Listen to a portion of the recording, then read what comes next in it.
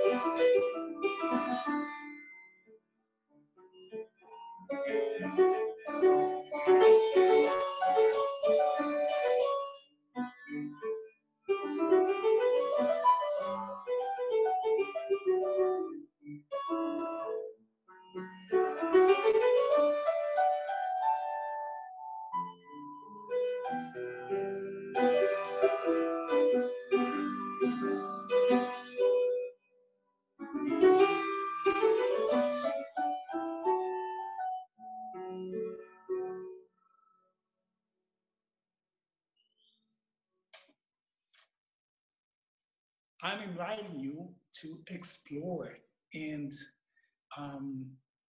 why not create your own drills and your own patterns so that your experience when you practice and warm up with your arpeggios and scales will give you much more pleasure and will relate you, will connect you will connect you stronger with your music making or your work with your repertoire or with your improvisation. Would you like to make a question? Would you like to suggest or recommend something? So at this point, you may ask your questions, or if you want to try something, if you have your instrument near you, go ahead and try something. We'll be more than happy to give you some feedback, and or just if you want to try what Luis just explained. Any takers? Or if I missed out on something? Sasha.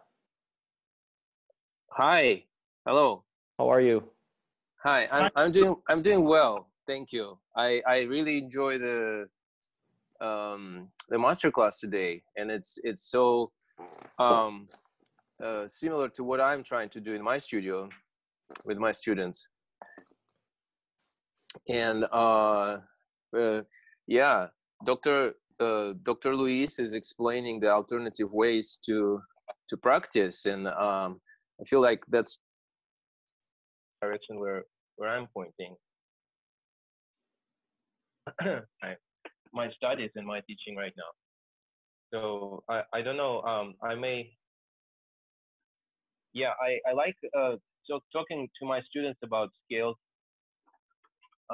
in a creative way. So there is one type of scales which we use for tests, such as certificate of merit and other tests similar to that, which is and things like this. But I start teaching them how to simply learn scales, but in a creative way, using different patterns, like 3-note patterns. And I like doing the in 6 as well. And then if we, for example, combine two different patterns, one melodic pattern and rhythmic pattern, then we can create an interesting rhythmic swing. Like say, 3-note pattern can be structured as 4 16 notes.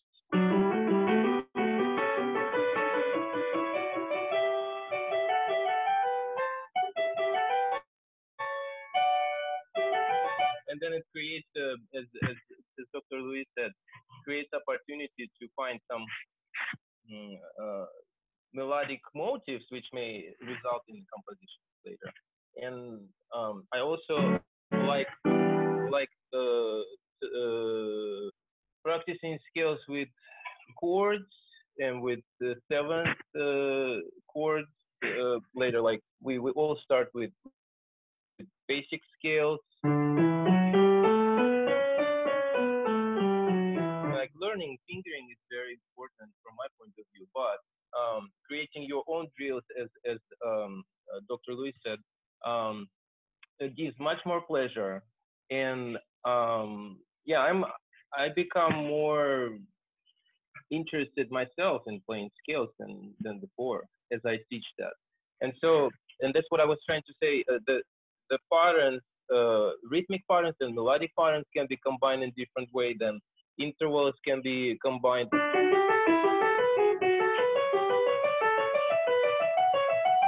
And I really like that rhythmic unit which you suggest, to rhythmic stability.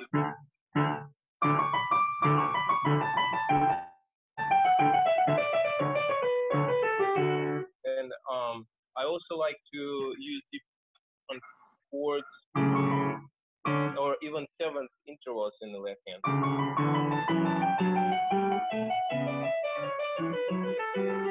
And then it creates very good. Yes. ideas. Very good. Let me tell you, for beginners, it would probably be too difficult to start up with 7th chords. So one drill that I have found very useful is to let them just create their own counterpoint using the scale. Very simple, like this. Just the pattern in your right hand, like this. But let them just imagine whatever motion using the D major scale, in this case, upward or downward. For example, I'm gonna play, in this case, downward, like this.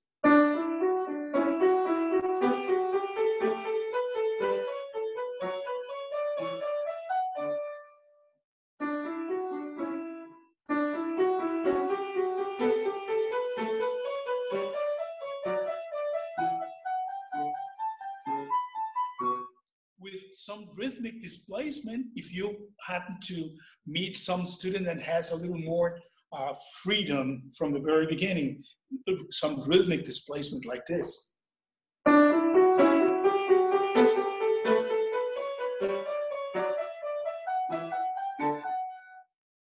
Left hand.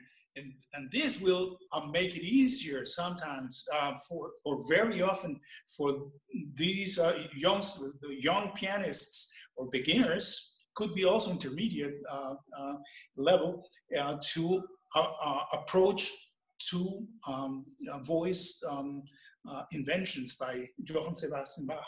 Because sometimes these youngsters or these beginners, they are faced with this counterpoint, this imitation of that you find in two voice inventions by Bach, without any intro, without any possibility to figure out what is happening. So this is a very creative, very natural way to find out that these things are possible. You don't only have to suffer the pain in reading and trying to coordinate. Just let them feel free and coordinate whatever they like, going upward, for example, with a arpeggio. In this case, let's use the regular and simple basic form, going only upwards like this.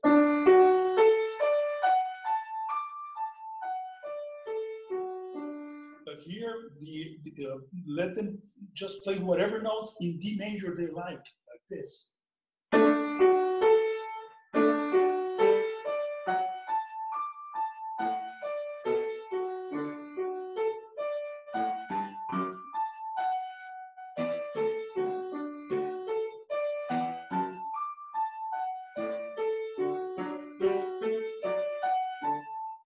And just let them create their own possibilities. There is no way that they will be bored, and there will be less. They will feel less frightened when they approach their first Bach in two-voice invention or whatever other contemporary two-voice invention that you might want them to learn or to experience. So I appreciate very much, Sasha, your demonstration, and this is the point.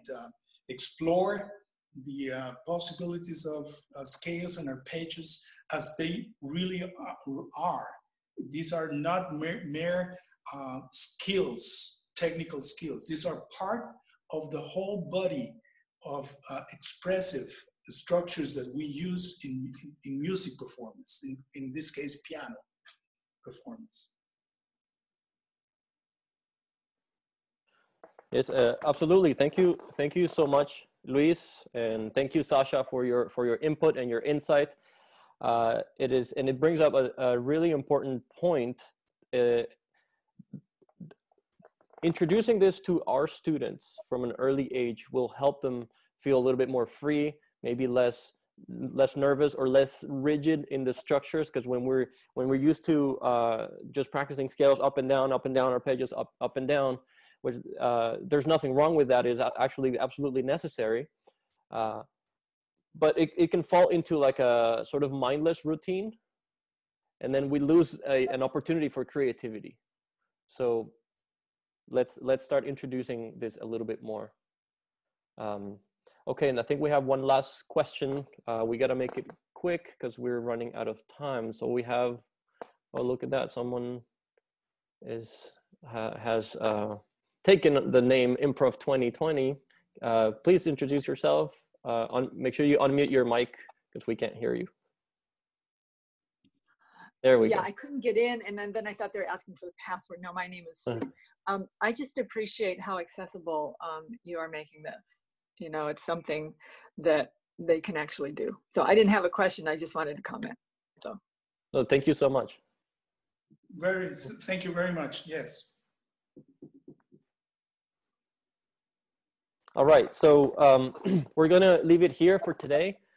Next week we have a very nice surprise, so make sure you tune in. We will be announcing it very soon. And well, now that we come to a conclusion, please make sure that you follow us on Facebook, on YouTube. Please consider signing up for the courses that we're offering during the virtual festival, which is going to take place from July 13th to 18th. Luis is going to be teaching an improvisation workshop where we're going to learn in-depth concepts of improvisation and how to implement them on your own playing and on your students' playing, as well as how to utilize these tools for composition and other, in whatever really it is that you want to do. Remember that we also have master classes with other faculty, private lessons. We have a online competition. So our program is open and has variety for all kinds of interest. If you want to know more, visit our website, www.costarricapianofestival.com. And I hope to see you next week, and take care. Pura vida. I have a question. Oh, okay. Sorry. Well, so will the number like 722, you know, the meeting number, will that change? Because I couldn't use the link, and I wasn't getting emails. If you've been having these every week, I only got one like a month ago. Yeah, we've been sending them in the newsletters. But if you subscribe to the mailing list, you will get it. I will see it and I'll send it to you personally. But this is the same link.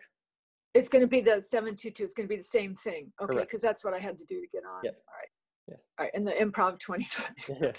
All right. Okay. Thank you. Okay. Thank you very much, everybody, and we'll see you next week. All right, bye-bye. Okay, bye. Except not next week because I can't. Okay. Except not next week because I can't come. Okay, but all right.